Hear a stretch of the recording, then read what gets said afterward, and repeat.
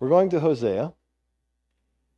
Last time we looked at chapters 1 to 3, and chapters 1 to 3 are pretty much Hosea's story. How God used a prophet as an object lesson, as demonstration of his love, and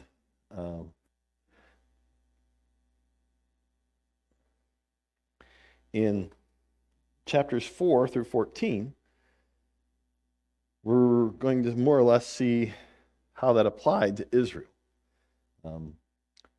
So from the personal to the public, from the individual to the nation, that's what we're really going to look at tonight in the book of Hosea. But let's pray, ask God to give us wisdom. Lord God, you're the God who loves, the God who pursues, and yet you're the God who will bring judgment, punishment. There is an end to your patience. Father, we pray that you would help us to keep our hearts of flesh, not hearts of stone, Lord. We need to be your people, upheld by your strength, guided by your Spirit,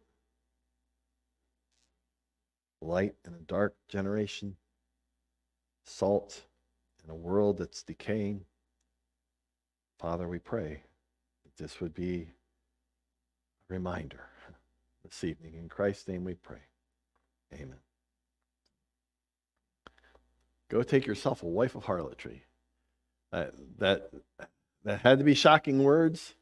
And then yet I think Hosea, as he thought through it, was like, this does make sense.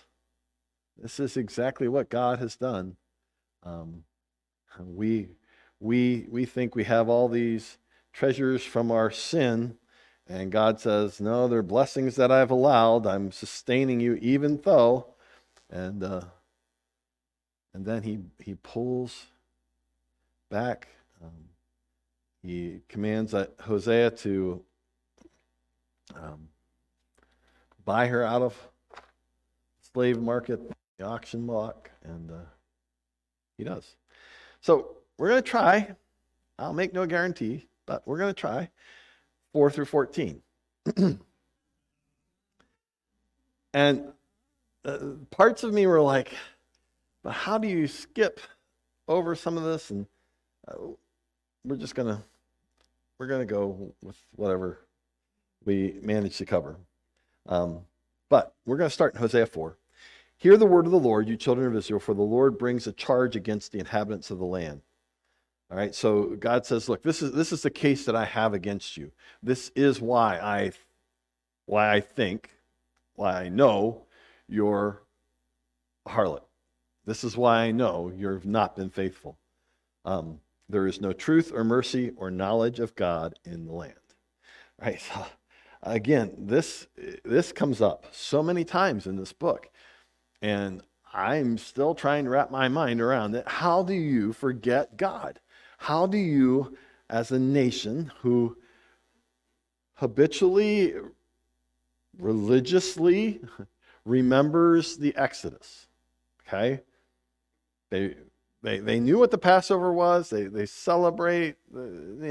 Some years were much better than others, but this is not a nation that forgot where they came from, and yet they've forgotten their God.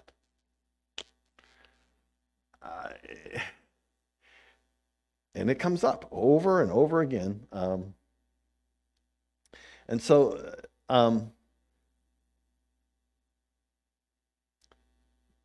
the challenge is, again, language, okay? Do they know there's a God? Yes. Do they know there's a God in the sense of Genesis chapter 4? The man knew his wife, Eve, right? Because that's the knowledge of God that they lacked. There is not an intimacy of knowledge of God. That's what's going to come up in this book over and over again. It's a nation that knows, oh yeah, there's a God. You know, the Jews believe in a creator. They're pretty sure of that, right? He's out there, whatever he's doing. What are they lacking? They're lacking intimate knowledge of God. They're lacking, hey, I have a God who loved me, who died for me, who redeemed me, who cares about me, who desires the best for me, who sets these guardrails up so that I know where I'm supposed to go, and that's what he desires for me. Verse 2, by swearing and lying, killing and stealing and committing adultery, they break all restraint with bloodshed upon bloodshed. And again, this is like Amos saying it's sin upon sin upon sin upon sin upon sin upon sin upon sin. They just keep adding it up. And the other thing that I noticed as we will go through is God is using the whole image of adultery as not only a problem that they have, but as a problem of idolatry, right? That they're following other gods when they're supposed to be intimately involved with Jehovah God. Verse 6, my people are destroyed for lack of knowledge, because you have rejected knowledge. Also, I will reject you from being priest for me, because you have forgotten the law of your God. And again, how do you forget this law that makes you unique and different and special? How's the United States gotten where it is? Didn't we start out with good roots? Yeah. How far have we strayed? Have we forgotten God, the law? Yeah, to a great extent, and we're going further and further, right?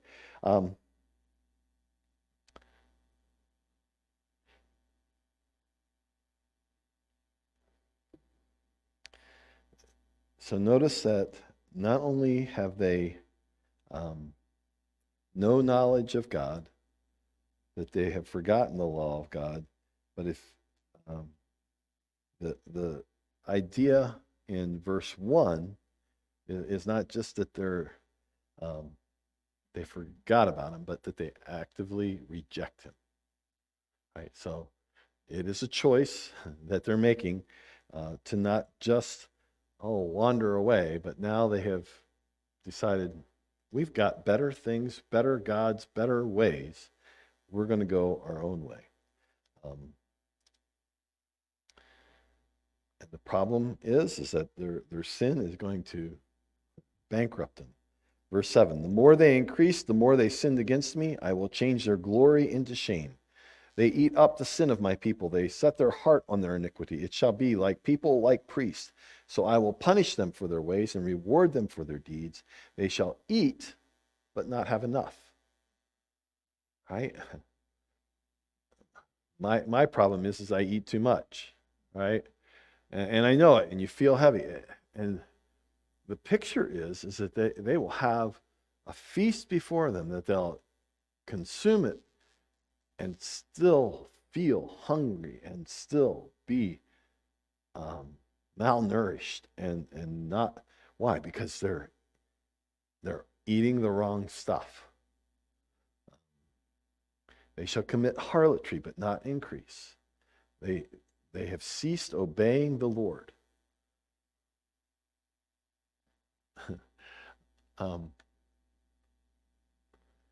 Occasionally, I have wished this power over my children, that I would have the power to make what they're attempting fruitless. You know, I'd like to see you fail at this because I know it's not good for you, right? But I don't have that power. The problem is that God does have that power. And so if I pursue the wrong stuff, he can just take it all away. And no matter how hard you work, you will watch it just disappear. We take for granted that, we work hard, we get more. That's really a blessing of God, not a guarantee.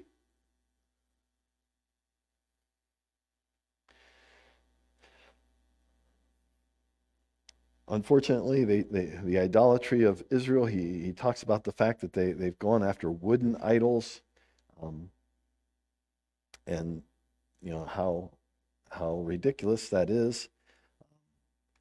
So let me jump us over to chapter 5. We are never going to get to 14. And that's okay. Chapter 5.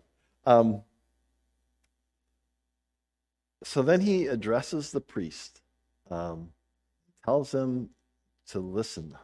What's their role? Their role is to lead the people. And if you remember there in chapter 4, he was talking about people like priests. Unfortunately, the priests are becoming like the people instead of the people becoming like the priests. The idea was God had set those who would follow after him, and they would follow after them. And that way, Paul says, follow me as I follow Christ. Right? There is to be an example, and we're to follow after. But the priests were not. Verse 4. They do not direct their deeds toward turning to their God, for the spirit of harlotry is in their midst, and they do not know the Lord. The pride of Israel testifies to his face. Therefore, Israel and Ephraim stumble in their iniquity. Judah also stumbles with them. With their flocks and herds they shall go to seek the Lord, but they shall not find him. He has withdrawn himself from them. All right, so I don't know how good you feel that you are at hide and seek. All right, I used to think I was fairly good. I knew the church better than any of the teenagers, and I could hide if I needed to. All right. I don't know what it was the other night. Somebody reminded me of it, but Elizabeth Secchi had the most piercing scream when I would step out of the dark and go, boo, because she hadn't seen me yet. Right? So, great hiding skills, nothing compared to God. God says, look, if I withdraw myself, you'll never find me. You can't find me. And the problem had gotten to be in verse 4 that they weren't even considering, wow, we need to repent. We need to turn around. We need to find God. May we be careful that we don't get there, right? That our pride, verse 5, doesn't testify to us that we are not heading in the right direction, and we're too proud to get there. Notice again, Hosea is a prophet to the northern tribes. Israel and Ephraim would refer to them. But again, he's warning Judah, hey, look, these guys are just about to be taken into captivity. Do you see what they're doing? Don't do that. And yet, they would. Do we?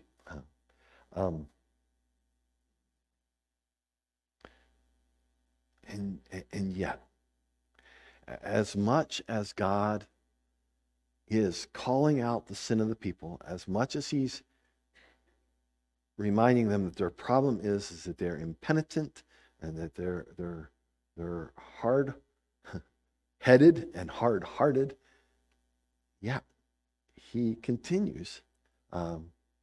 Jump down to verse 15. I will return again to my place till they acknowledge their offense.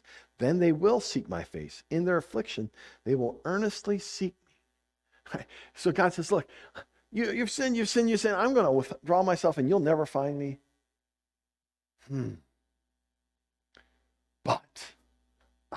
love you so much that I will not.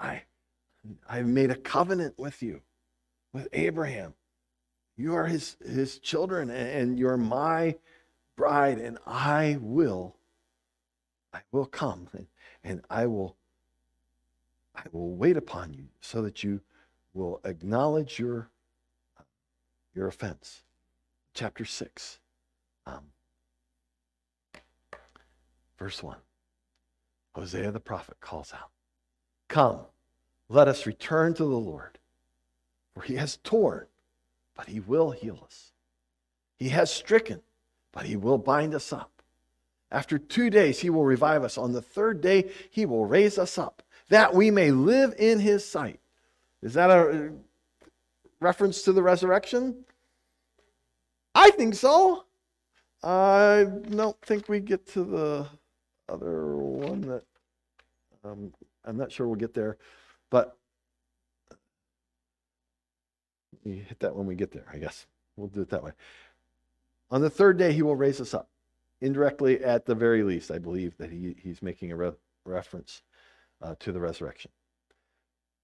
Verse 3, let us know. Again, okay, so what's the problem? They've forgotten God. They walked away from the knowledge of God. They've walked away from the knowledge of the law. And then so in contrast to that, he keeps telling them, hey, look, what we need to do is we need to repent. God is willing. God wants to restore us. Let us know. Let us pursue the knowledge of the Lord.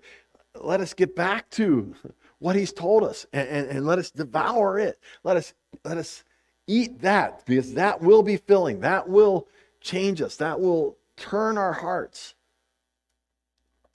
His going forth is established as the morning. He will come to us like the rain, like the latter and former rain to the earth. I know this year has not been one of those years where we're looking for rain.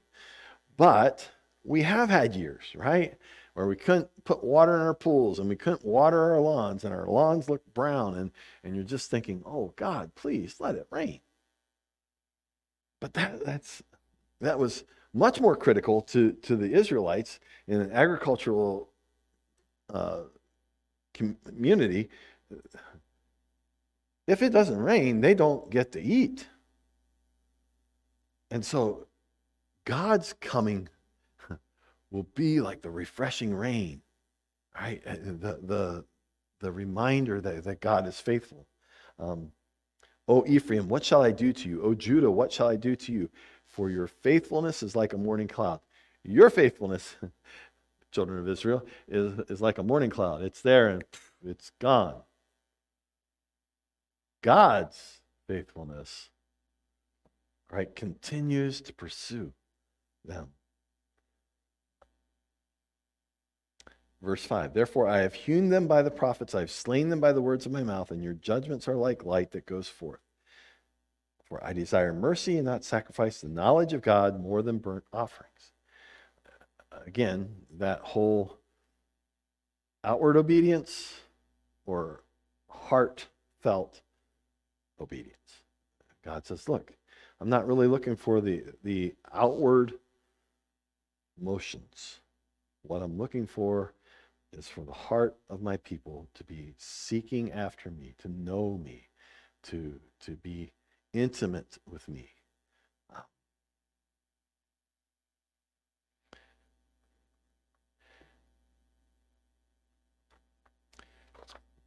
Let's go to chapter 7.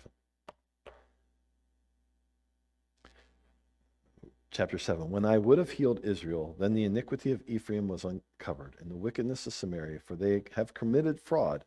A thief comes in, a band of robbers takes spoil outside. They do not consider in their hearts that I remember all their wickedness. Now their own deeds have surrounded them. They are before my face. And through this chapter, again, he's calling them, reminding them that they've been unfaithful.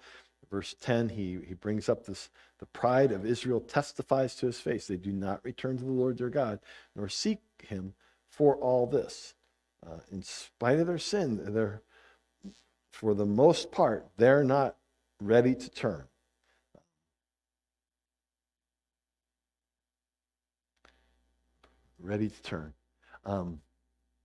So we were at the wedding yesterday, and Pastor Doug Jones was there as well. So Brandon and I and Doug sitting there talking, and we got to talking about one of the challenges that Hornell has is that there are a lot of addiction problems in that community, and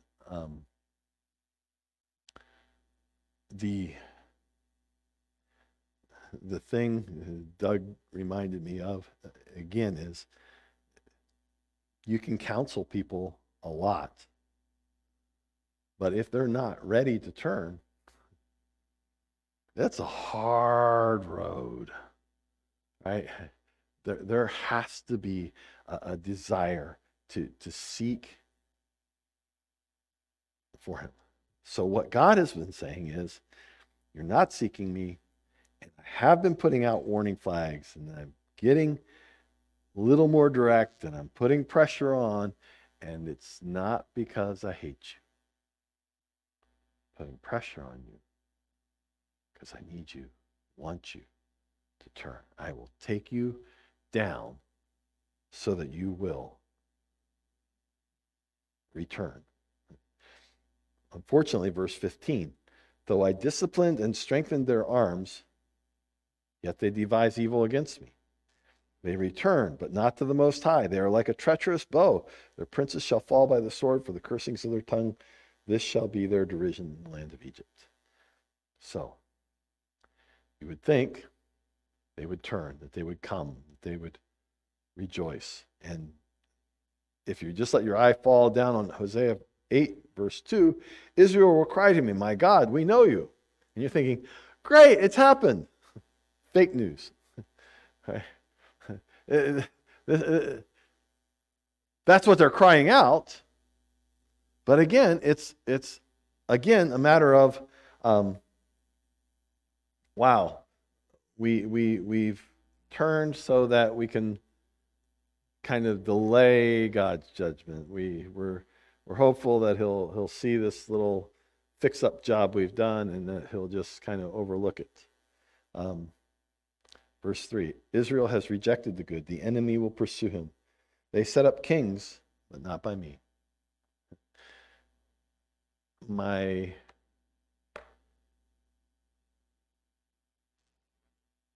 thought is, so God allowed the split of the nation, but he kept the line of David going in the southern kingdom, right? As he has promised, the root of David, right, will spring up, and he keeps that line there. In the northern kingdom, there were over 8 dynasties. Okay, so there are over 8, and I think, if I'm remembering this correctly, 7 of the 8 were started by the next king killing the old dynasty. Okay, that's the way God set things up. No, right? God says, look, I've established the king of David's line, and there were those that he used in the northern kingdom, that he used to carry out his judgment, his justice. But for the most part, they were setting up kings of their own.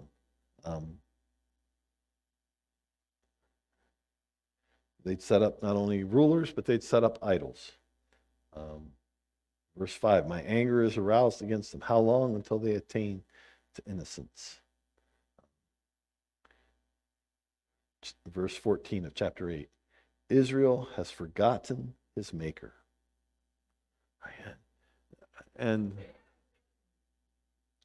so not only forgotten their God, but forgotten their maker, forgotten that there's one who has created them. Verse 9, chapter 9.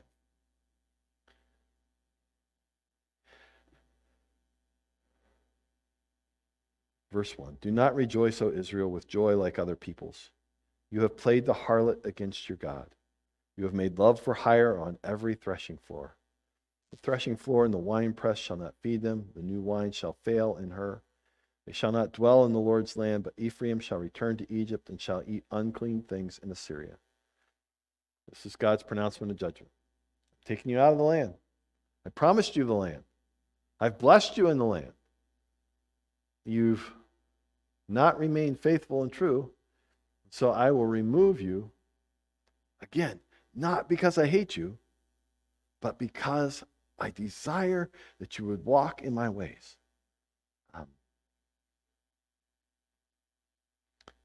Again, pronouncing the judgment. And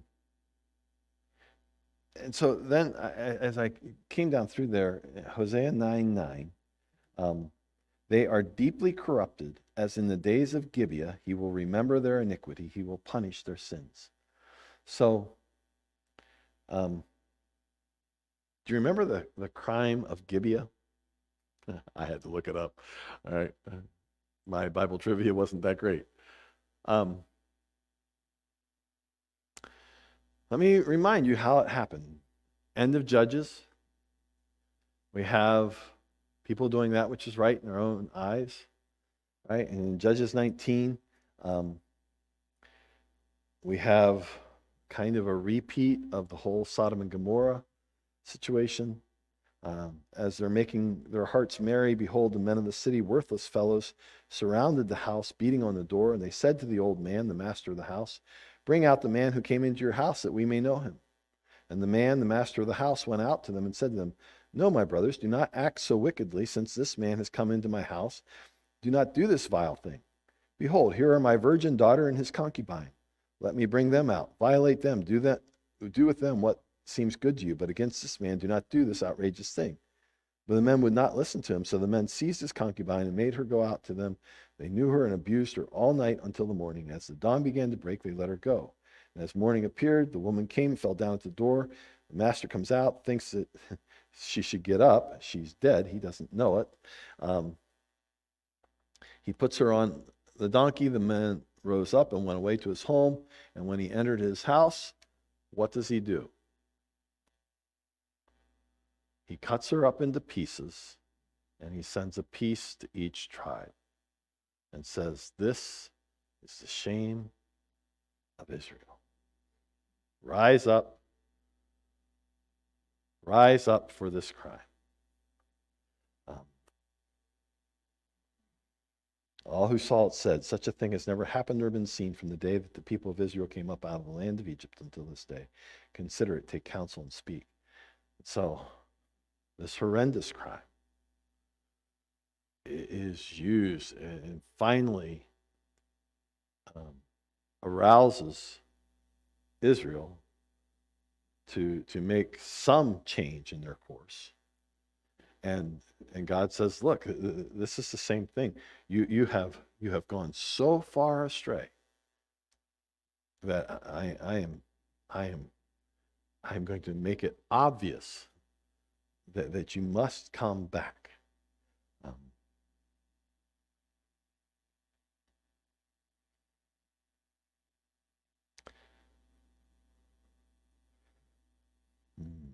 Where to break? Let's just finish here in 9.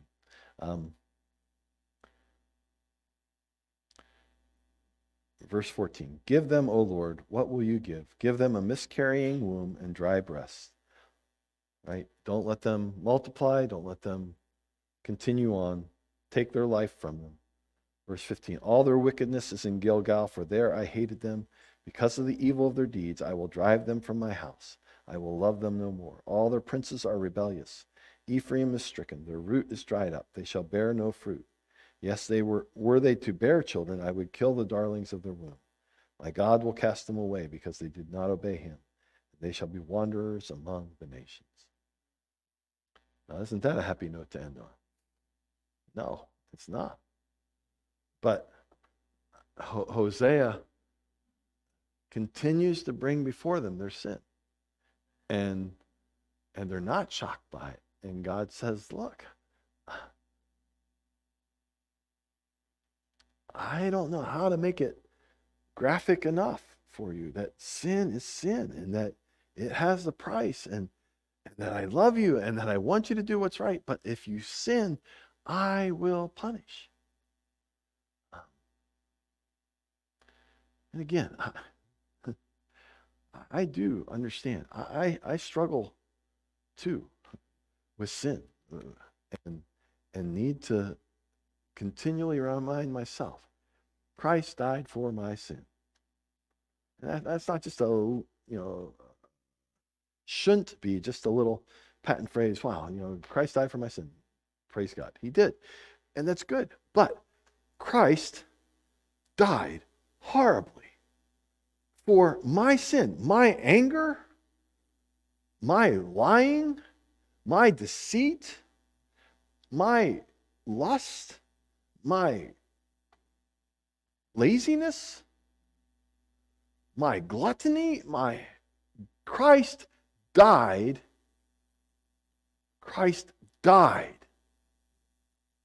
for my sin, so that I don't face eternal punishment. And so I must be careful.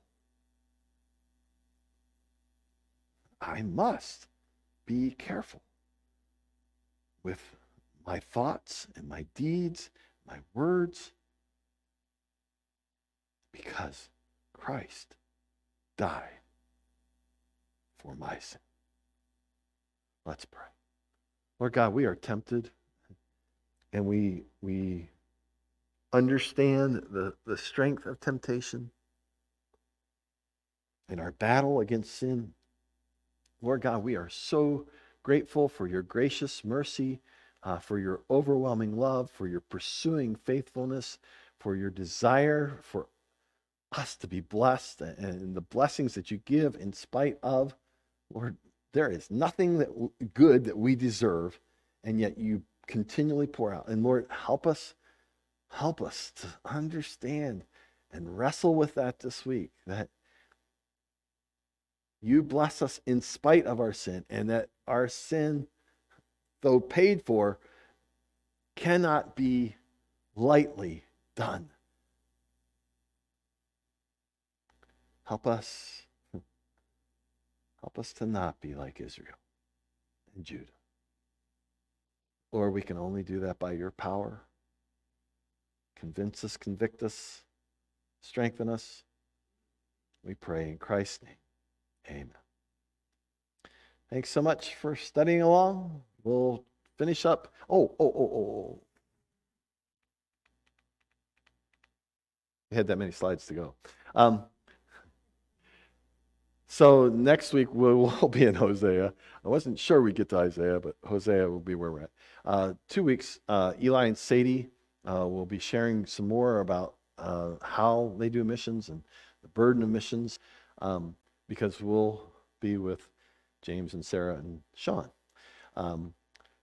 And I'm really looking forward to holding the squishy baby. The 24th is our Acts 246 night and Awana pumpkin carving. The 31st, the MAPS kids are planning trunk or treat. They do probably need a few people who would be willing to help out in the parking lot, because they would like to serve, but they would also like to trick or treat. All right, and I understand that. That's quite all right. But then that means some of us will have to fill in for them while they go. If you're interested in that, please make sure that you see Kathy or Marlena so that they know that you're willing. What I need to know is are you staying home and doing trick or treat and ministering to your community, or are you planning, or would you plan to be here in the service? I'm more than willing to study and have service while we also are ministering to our community. But if none of you are going to be here, I really don't need to just preach to hear myself talk, okay? I'm not against talking to myself, but so I do want you to think through that and let me know, so we can make that decision in the next couple of weeks. But thank you so much for coming, and we are dismissed.